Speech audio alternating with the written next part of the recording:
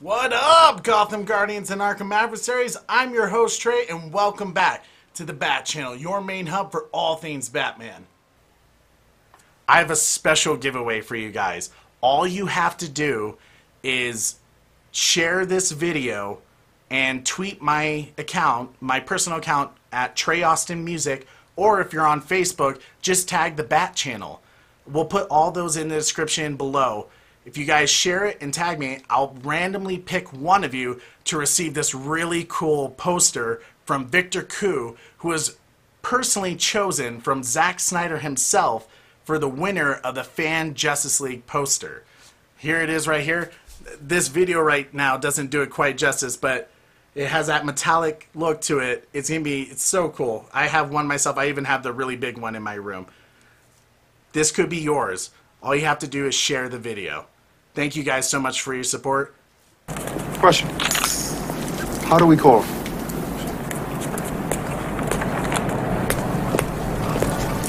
He gave us a signal.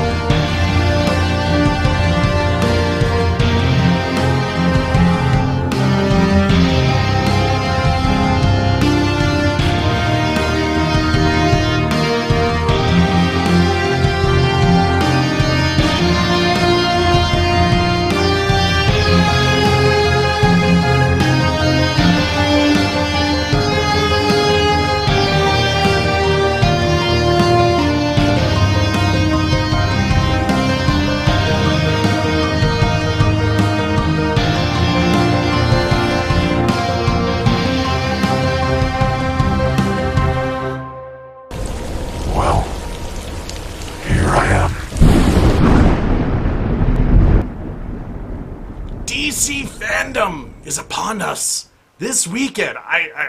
I'm stoked. I'm so stoked.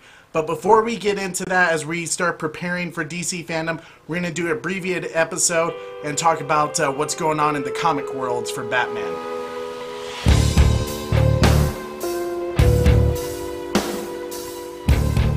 Today, we are going to review the Joker War Collateral Damage tie-in in Batman Detective Comics, issue number 1025. It's also titled Tales from the Joker War, Attack on Wayne Enterprise. The story is by Peter J. Tomasi. Cover and art is by Kenneth Rocafort, and the coloring is done by Dan Brown. The cover to this is so cool. It's very colorful, which is very different from typical Batman covers. I kind of dig how the Joker has Wayne Enterprise built to this, I guess you could say, Joker Playhouse fort, weaponized fort. It's really cool. But the variant cover by Lee Bermeo, oh man, I always loved his Batman Noel cover, and he continues with that style Batman. Very cool. It's always so detailed. Love it. Lee is amazing. But in issue 1025, we start with Batwoman Kate Kane. Since the Joker has taken over Gotham, it has become a war zone. And she is assisting the GCPD, who are currently pinned down by heavily armed Joker thugs. The Joker gang has fortified this high ground at Holy Cross Cemetery with machine guns, mortars, just laying down heavy suppressive fire on the Commissioner Bullock's unit. And Batwoman is she's going full frontal assault on this clown base, which this allows the opportunity for Bullock's unit to advance on the distracted Joker gang, and it's all-out war in Gotham City's backyard. It's intense. Very, very action-packed comic for sure. But during this battle, we flip over to Lucius Fox, which, if you recall from Batman issue 95, he is currently a hostage and being manipulated by Punchline's toxin from those acupuncture needles in his head. He is currently at Wayne Enterprise, and he's being ordered to assist the Joker gang, but he is trying his hardest to resist it. We know how Lucius is. He's always trying to do the right thing, right? But Joker's gang is using these Jokerized bat drones to control the streets and provide air support at the Battle of Holy Cross Cemetery, Nothing like a little air superiority. where the Commish and Batwoman are just about to be fired upon. All of a sudden, Batman appears and takes down the drone using one of his EMP emitters. Really, really cool gun. But we know since issue 981 of Detective Comics, Batwoman and Batman haven't teamed up together. They kind of went their separate ways. So this is kind of a bit of a conflict, I guess you could say, in their relationship. But this is also Gotham's most desperate hour. And it needs the Bat family to give up the bad blood and join forces. Now, the Joker has Wayne Tech at his disposal, with the drones, but Batwoman and Batman need to shut down the weapons manufacturing at its source, Wayne Enterprise. Now that they've are going to set aside their differences, they have this kind of really great scene between the two Caped Crusaders where Batwoman is guessing Batman has a contingency plan, and he just looks at it and he's like, of course I do. I'm Batman.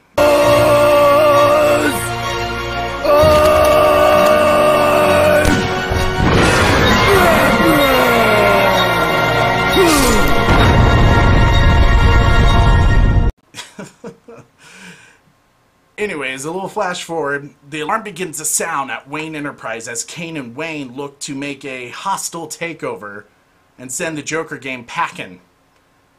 Bursting through the walls, the Bat Tank makes an entrance.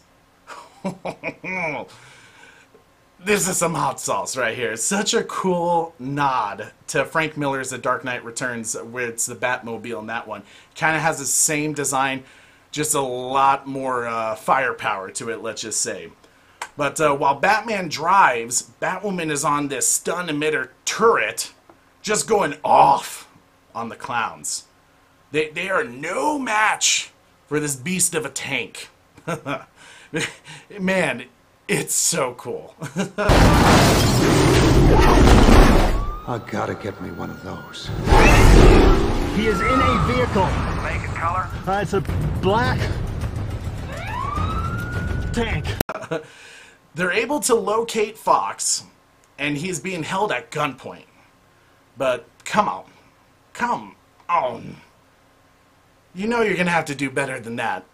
Especially to stop the Bat family, alright?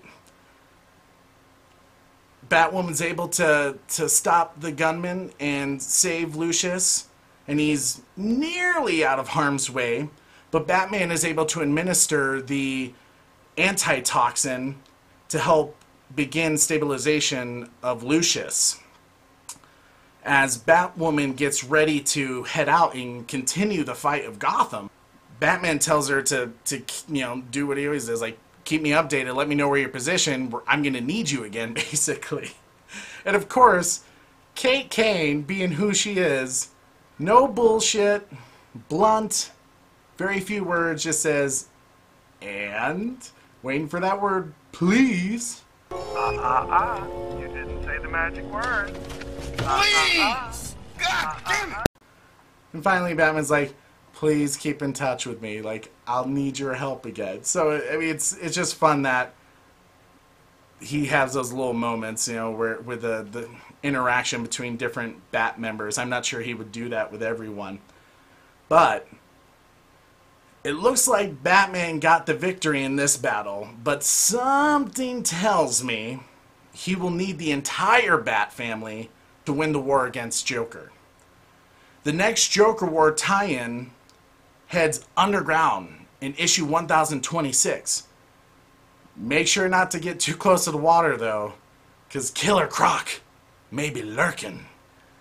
Apparently, he's going to be in the next issue, and it's going to get all more intense. It's going to be so cool. But, special anniversary issue alert! Detective Comics issue 1027 will be available September 15th in this mega-size 144-page issue. It's like a graphic novel, guys. Make sure to get your copy and celebrate 1,000 appearances of the Caped Crusader since 1939. And his legend will continue. It's going to feature stories by Grant Morrison, Tom Keene, who did City of Bane recently, James Tynion, who's doing the Joker War right now, Dan Jurgens, Marv Wolfman, and Scott Snyder with John Romita Jr. and so many more. That's going to be a cool comic. I can't wait. The variant covers, man, did they have an A-star list of just phenomenal artists. Each cover is going to be $10 each. And let's just take a look at all these cool variant covers.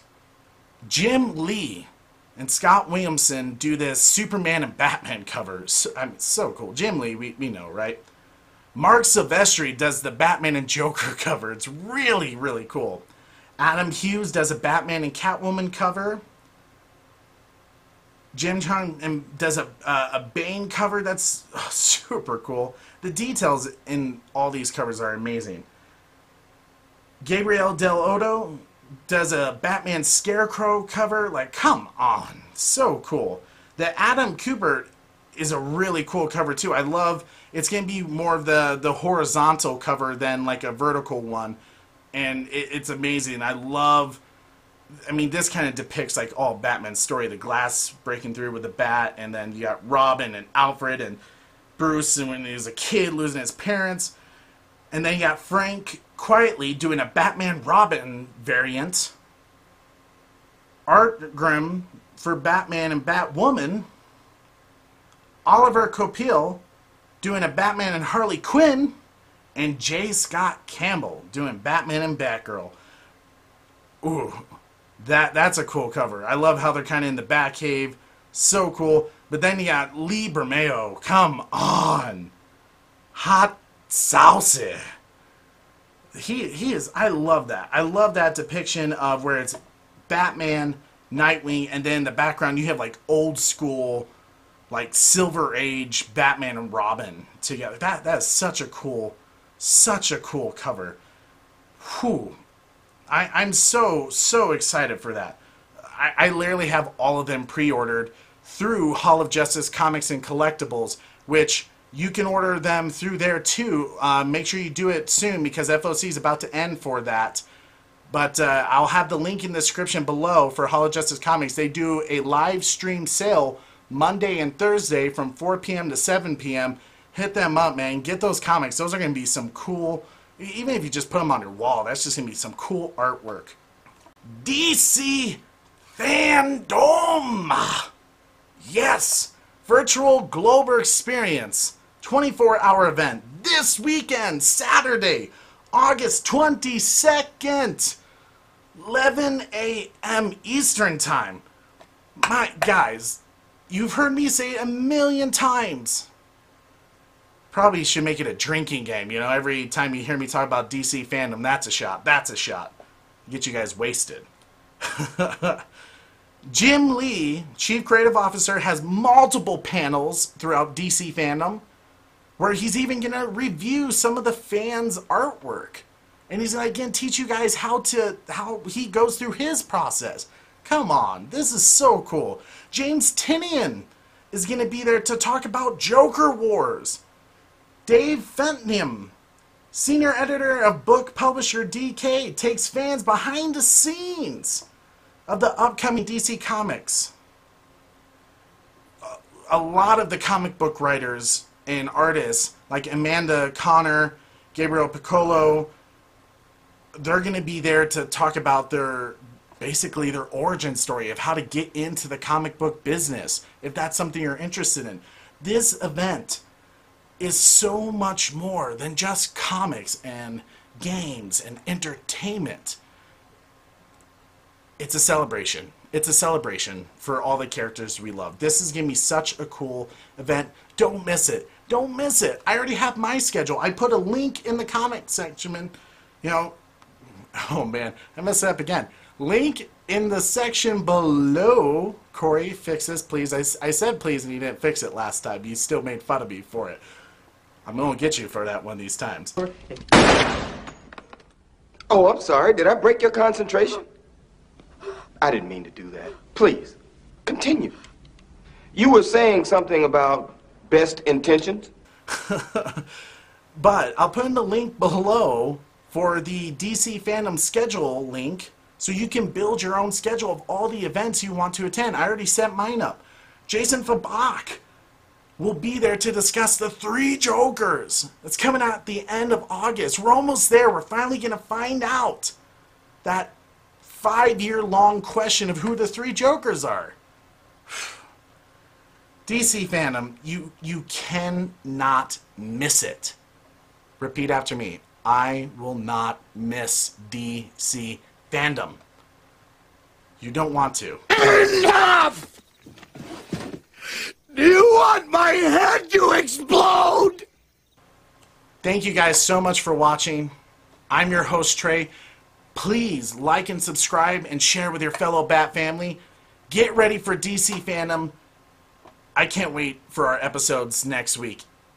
There's going to be so much we got to discuss. It's going to be cool. Thank you so much. Don't forget to tune in next week. Same bat time, same bat channel.